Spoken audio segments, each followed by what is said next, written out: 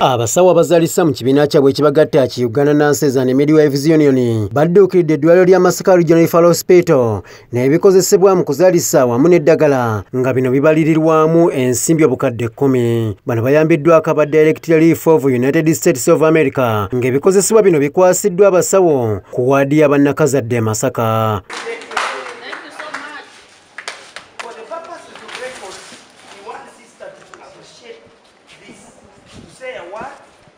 What you have seen and the administrators, we want to do some all function by handing over the administration. Abasawo abazaalisa okuli Angela Nakagwa ne Sofia Tageya basinzidde wano ne beekokola ebbula ly'ebikozesebwa mu kuzaalisa nga kino oluusi kiviirako abakyala okufiira mu ssanya. Gavumenti ebadde nga etuwa ebintu bye tukozesa mu mirimu gyaffe naye nga tebimala kituleetera okudireyinga nga tumanejinga omuntu oluusi ne batufaako olw'ekintu ky'oba toyina ng'ate oluusi singa kibaddewo wali badde otaasa obulamu bw'omuntu oyo.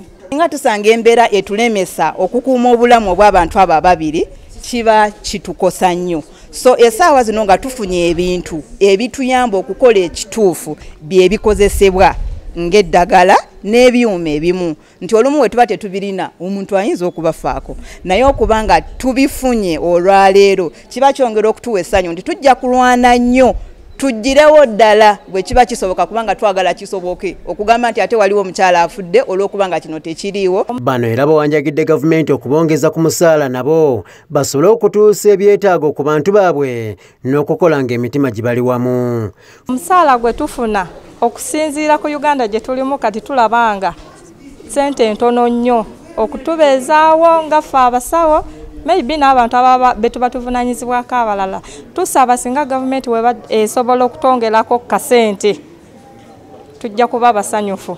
Naye ate tusaba nti mwongere okuzongerako kubanga tezitumala kuba obudde bwaffe wonna twagala tubuwe wano emirimu gyaffe nga tetulina kitweraliikiriza nti ate nzirukekeyo walala nkoleyo kate nfuneyo 10. Florence Cherimo akulira abasawo abazaalisa mu ddwaliro ekkulu e Masaka agamba nti enkata ebakubiddwa yakubayamba nnyo naddala mu kiseera kino ng'omuwendo gw'abakyala abazaalira mu ddwaliro lino ery'e Masaka gweyongedde ng'omwezi bazaalisa bamaama basoba mu 606. This is going to help us in maternity ward to make our lives easier to serve the so many mothers we receive both from lower units and those from around our hospital. We serve about 10 to 12 districts. I am aware that of recent we have got 2 more districts, that is Gomba and Butambala joining Masaka region. Birungi Aneti omuwanika wa Uganda Nurses and Midwives Union asabye gavumenti okwongeza emisaala gy'abasawo abazaalisa wamu n'okubawa ebikozesebwa ebimala. Kiropu Justus Kipulengati akulira ekibiina kya Uganda Nurses and Midwives Union ategeeza ng'essira bwe bagenda okuliteeka ku kulaba nga abasawo naddala ba nurses n'abazaalisa balinyisibwa madaala ate nga n'omusaala gwabwe gwongezebwa kibasobozesa okwongera obuweereza mu malwaliro. Gavumenti eyongere nnyo okulaba ku misaala gye yatuwa kubanga emisaala gye yatuwa waliwo obutenkana yenkana. Public service bwe yali etegeka emisaala gyaffe waliwo engeri gye bataateekamu bwenkanya nga n'osanga nga ate difference eriwo ng'emu esinga ya munne nnene nnyo ebintu by'okkosa nabyo tebabeera nabyo. Here they still have a lot and they are overworked. First of all, there are no promotions, and the enumeration of salaries is still low against the workload they do. So we are going to pursue that on behalf of the nurses in this country.